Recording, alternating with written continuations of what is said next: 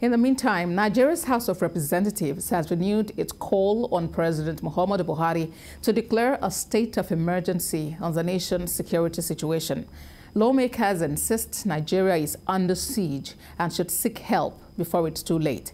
The lawmakers' call is coming on a day the federal government says preliminary report has shown that the recent attack on the Kaduna-Abuja train is collaboration between dislodged Boko Haram terrorists in the northeast and bandits operating in the forest of the northwest.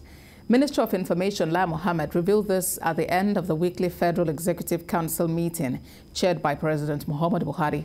TVC News State House correspondent Femi Akonde reports. Lai Mohammed says plans and efforts of the military in fighting terrorism will not be a subject matter of a press conference.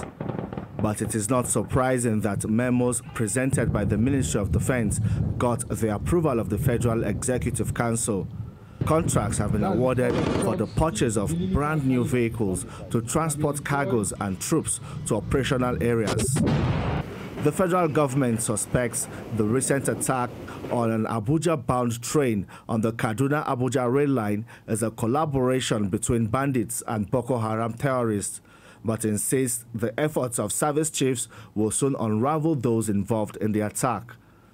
Honestly, I think the security chiefs are working hard to unveil those who are involved, and I will tell you very soon the people that are carrying out these activities. What is really going on, and our efforts to ensure that all these activities are stopped once and for all. We're really on top of the situation. We're planning hard, and we'll get to them as soon as possible. Preliminary reports of what transpired at the Kaduna train attack shows that there's been a kind of collaboration between the bandits and the dislodged Boko Haram fighters from the northeast. But overall, I can tell you very confidently that the very government is on top of this matter.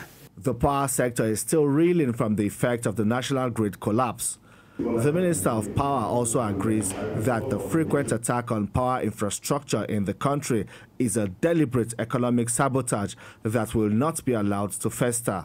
So we need to also work together as a nation to support the leadership, to support the government, to face these challenges together. The Federal Executive Council also approved a memo for the reconstruction of Pategi Water Project in Kwara State, and the Ministry of Science and Technology also got approval for 2 memos presented at the Federal Executive Council. Now there are fresh expectations that the approval gotten by the Ministry of Defense will enhance the operations of the country's military and improve the offensive against terrorists and bandits. Femi Akonde, TVC News, Abuja.